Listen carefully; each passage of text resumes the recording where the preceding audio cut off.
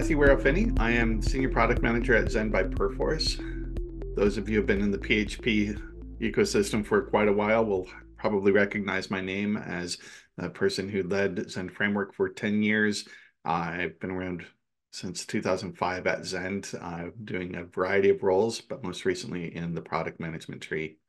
You can find me on Mastodon at nwap@phpc.social if you're interested in following me there. There's a little bit of PHP content as well as some of my artwork, so fun times. Professionally, you can find me on LinkedIn at mwiro.finney in case you would like to follow me there as well. I sometimes post announcements about product releases and other insights about PHP. Today, we're going to talk about the 2024 PHP Landscape Report. I'll detail what it is, how we conduct the survey each year, and some of the demographics around it.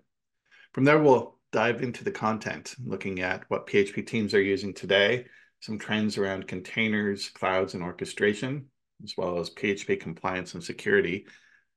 We'll also talk about what versions of PHP all of you are using and how often you migrate. And finally, sum it all up with how you all feel around PHP and how it's evolving as a language.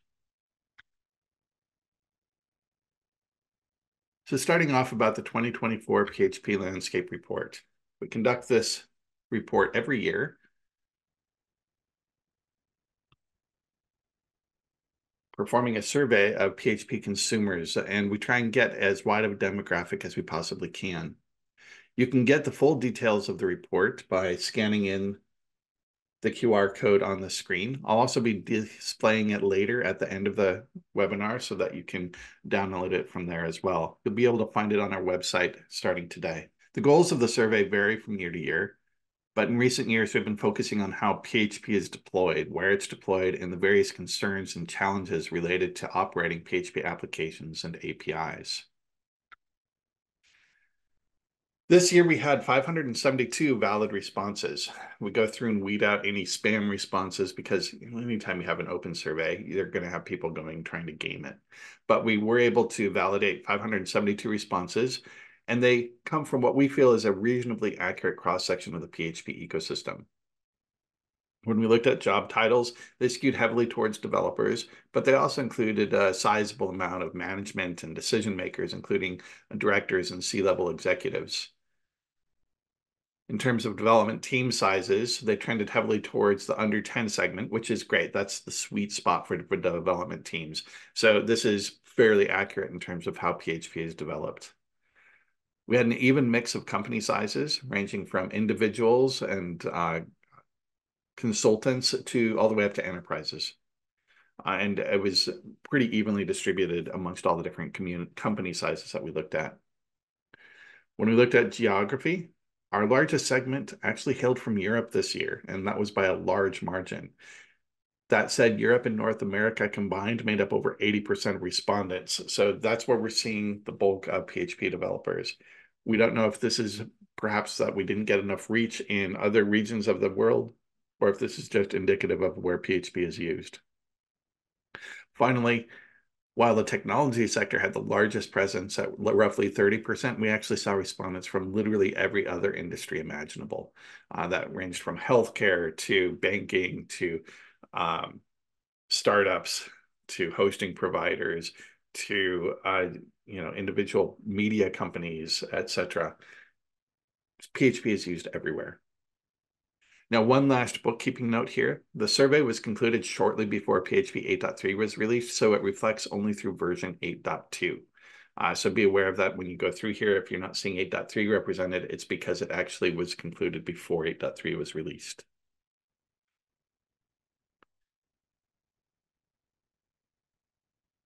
In our first segment here, we're going to talk about what PHP teams are using. How is it being used? Where is it being used, etc. Basically, we use everything. PHP is truly the glue language of the web. For those old timers like me who remember, it's a ball of nails. And this is a term that Terry Che coined probably 15 or 20 years ago. The idea here is that if you chuck it at a wall, it just sticks, right? Because you got nails sticking out of that ball. So PHP is like that. You chuck it at the web and it sticks to everything. You'll see here that on the left-hand side are relational databases. Everybody uses relational databases with PHP. It's the bread and butter. It's why the LAMP stack exists. It's PHP, it's MySQL. Now, the next biggest area that we saw, web APIs. And this makes sense because PHP itself is a glue language for the web. Part of that is that we're able to make web requests to anywhere. And so one of the things that people often do is use it to make other web API requests and aggregate information from these web APIs or push it to other web APIs. So that is the next most common area. From there, basically anything data related has adoption within PHP. The other part that we see a substantial adoption of are scaling technologies like caching services and message and job queues. So you see all of these represented to differing degrees.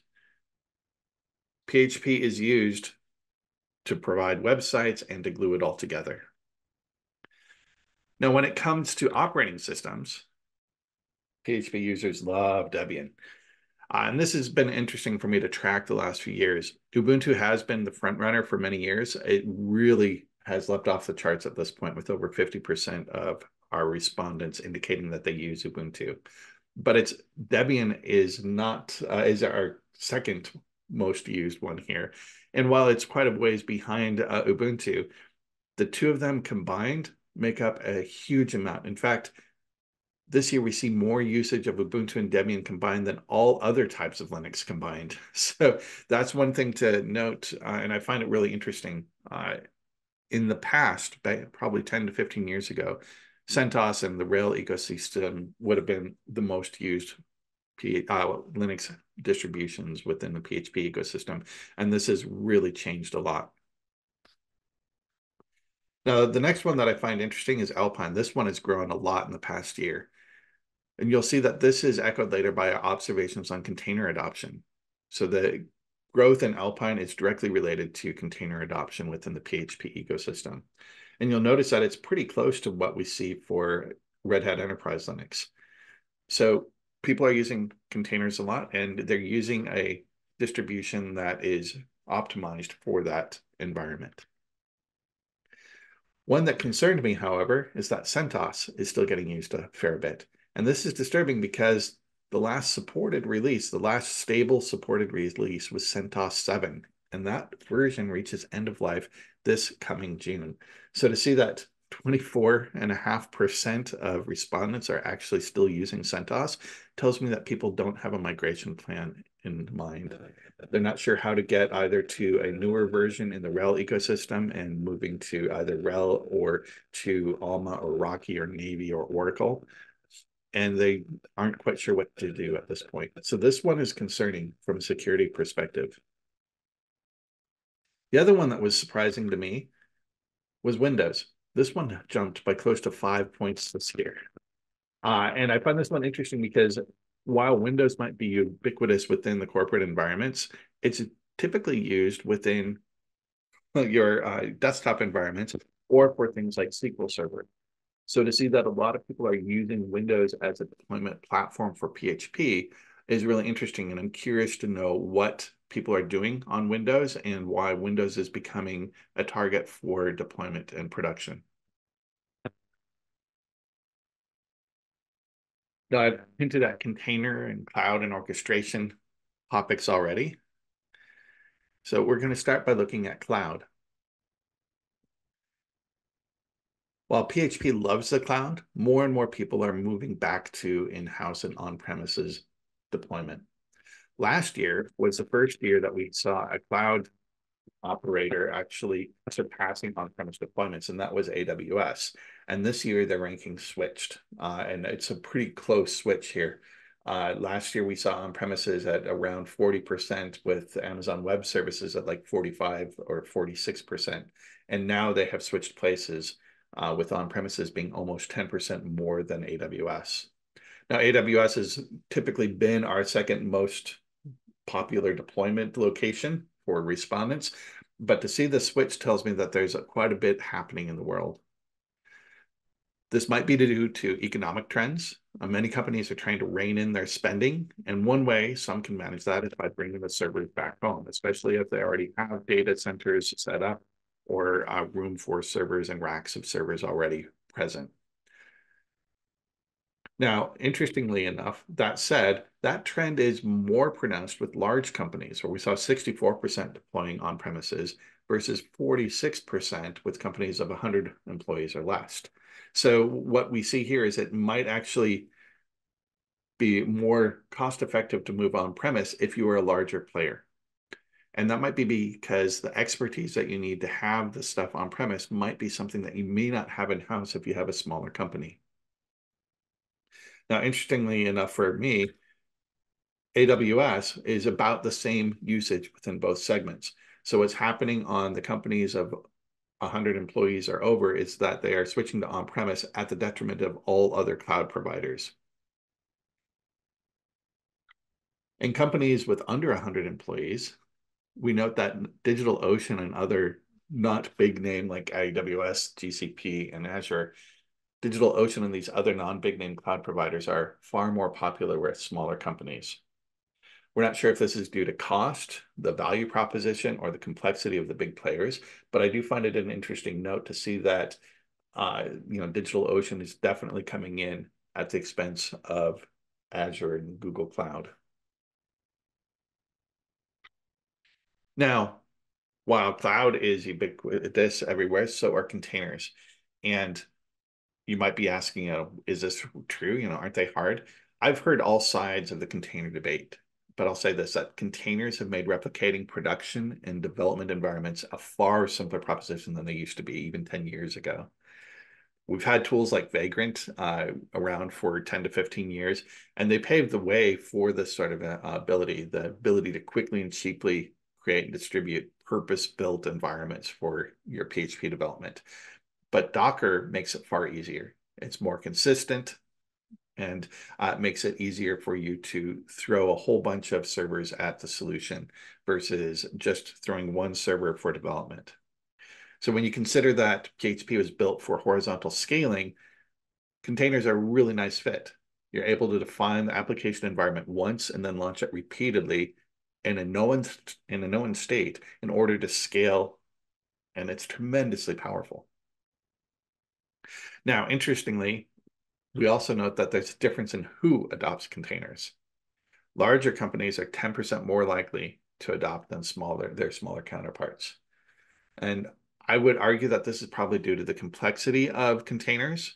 While they can be simpler for many purposes, learning it is harder. It may be exposure. For smaller companies, the employees may not have been exposed to containers, particularly if they're not getting out into the larger PHP ecosystem, like for user groups or conferences. And there may be other factors. There might be cost associated with it. Again, complexity, training, all sorts of things. Now, remember all those systems that folks are using with PHP? They're using a web server, obviously, but they're also using, a database. They're using a number of web APIs. They might have a search service. They might have a caching service. They might have message queues or job queues, all that stuff. So how do you manage all of those things in addition to your PHP application? Particularly if you think that your PHP application might need to scale, so you might need to throw a whole bunch of PHP nodes behind all of this in order to be able to scale your application. Well, that's a perfect recipe for orchestration. This is the reason orchestration exists. So you need some way to manage all those PHP instances and all the different services that they talk to. And what we're seeing is a lot of people are currently using them or plan to. When we talk about orchestration, we want to find out what people are you actually using for orchestration. And when you consider that PHP users love containers, we of course see that the top two orchestration contenders are container-centric, with Kubernetes in the lead. However, we were surprised to see Docker Compose and Swarm as the next contender, trailing only a few points behind. And when you break that down by company size, Compose and Swarm actually take the lead for smaller companies by a pretty substantial margin. I've used both of these. Kubernetes is really hard to learn and it's very complex. And so when you consider that, and also the fact that many containerized applications can likely still run on a single actual machine instance, it's a really natural fit. You define a compose environment, you can use it for your development, you can use it for QA, you can use it for production, and it just transfers from one to the next. And you don't have to have a whole lot of management infrastructure underneath it. So it's a really natural fit. And I think with companies under 100 employees, if you are thinking about containers, start with Compose and Swarm because it may be perfectly fine for your needs.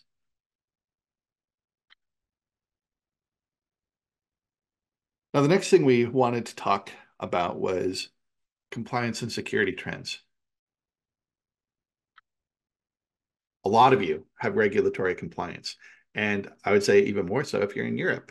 As you can see by this nice blue line going off to infinity at the top here, that's GDPR, and that is European centric, right? So we see that, but we also see a lot of other regulatory compliance requirements ranging from ISO standards all the way down to very local standards and some country specific ones. A lot of you have needs for regulatory compliance. You might need to protect customer data. You might need to protect sensitive data such as health data. That's where HIPAA comes in. If you are doing anything with financial transactions, you likely have regulatory compliances ranging from SOX to PCI and others. So we find that because PHP is a glue language and is being used everywhere, it is falling subject to many of these requirements. Now, on top of that, we start looking at security. And what we found in asking our respondents is that they have very high confidence in PHP when it comes to security. We see here that the blue and the red are extremely and very confident. And if you look at that, that's a huge number of people. That's almost, it's between 2/3 and 3/4 of our respondents. The number who are not so confident or not at all confident was under 5%.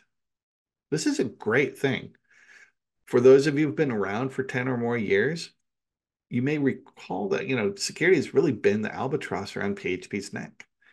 There were always talks on the OWASP Top 10 at conferences, and there's so many things we had to do to make our application secure. PHP as a language and the frameworks and libraries in the ecosystem have evolved and solved a huge number of security problems. Now, interestingly, that still comes with caveats. The confidence is higher in the C-suite than with developers, which is likely no surprise to those of you who are developers attending this webinar. Those of you in the trenches every day are likely more skeptical of what's going on than those in the C-suite who might not necessarily see all those little details. Also, I've noticed that confidence is higher when you're using a supported PHP version. PHP has a new feature release every year, and that feature release gets a total of 3 years of support, 2 years where they get active bug fix support, and 1 additional year with only security patches. So it makes sense that you're going to have higher confidence if you're using a supported PHP version. But there's a problem. A lot of you are on PHP 7 or earlier. And that's a problem because if you're on those unsupported versions of PHP, you're risking some security within your application. Now, why does that matter? PHP 7 reached end of life over a year ago, but a lot of people have not actually upgraded to PHP 8 yet. And that leaves you in a risky place, particularly if a severe vulnerability is reported against PHP, as patches are only applied to those supported versions, like I just said. So the best step you can take to secure your application and get more confidence in your security is to upgrade. The second best is to use an LTS version of PHP, it's PHP, but we're not advertising here or anything. So, moving on. So knowing this about the security aspects, what are the versions of PHP being adopted? Now, one thing to note is that upgrading puts you on a conveyor belt. Because the life cycle is so short, and I just mentioned this, 3 years total, you are going to be on this conveyor belt of constantly needing to keep your application updated. You're going to have to perform maintenance on a regular cadence. You're going to have to test against new versions and make sure that it's operating the exact same way it was operating on the previous version and fixing any errors that you find as you do so. If you have regulatory compliance requirements, you're likely going to have to go and recertify after you do that upgrade because you're now on a new version of the software. And so this conveyor belt is a real thing for those of us using PHP. A lot of you are on that conveyor belt. Almost 3/4 of you did a migration in the past year. Although larger companies are more likely to do these migrations than smaller companies, as we can see here. And that number drops to 2 out of 3 if you're not using container or orchestration technologies. So remember how I was gushing about containers and how useful they are and how they give you a lot of confidence? This is the reason why I find them so intriguing and compelling for the PHP ecosystem. You can often test a new PHP version immediately just by changing the PHP version in your container and then running it through your QA pipeline. If you find issues, you can fix it. Your developer can go and take that same container that you've just built, run tests in there, fix things, and understand immediately if that worked or not. And this gives you huge confidence when you're upgrading and allows your own developers to quickly start performing necessary code updates for migrations instead of waiting. When you have to provision a lot of architecture and system information, it becomes harder and harder for people to keep up. So containers really help mitigate that problem. I want to end on a high note today, and I want to talk about how people actually feel about PHP. Every year with the landscape survey, we actually go and ask, what do you like about PHP? And would you use it again, etc.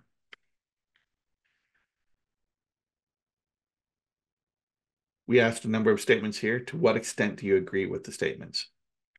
What we found is that people find it enjoyable. They like working with PHP. It's a pleasant experience. They understand the syntax. It does what is expected. They also find that it's easy to learn.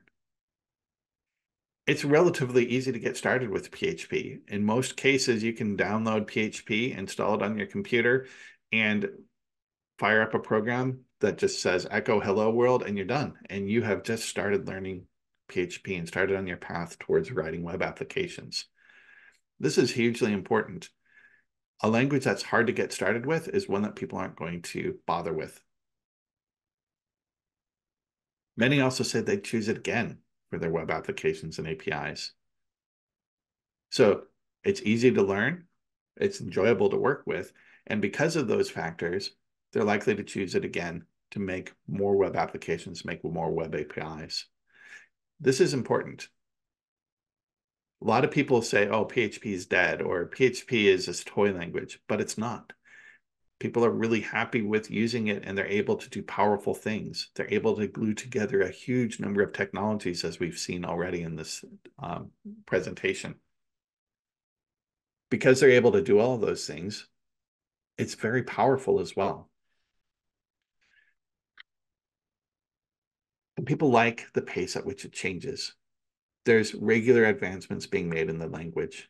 A lot of the fear, uncertainty, and doubt around PHP as a language come from blog posts that were written 10, 15 years ago, where people were saying PHP is dead and pointing out all the flaws and errors of PHP. In the meantime, PHP has continued evolving. It's got a number of features that are leading and bleeding edge for many languages. In many cases, we're actually cannibalizing features from other languages and trying to adopt them and learn how we can do them better within PHP. There's a lot of new features coming up in the future as well. So PHP is evolving at a pace that people enjoy, that they find easy to learn, and that they would choose over and over again for creating web applications and APIs.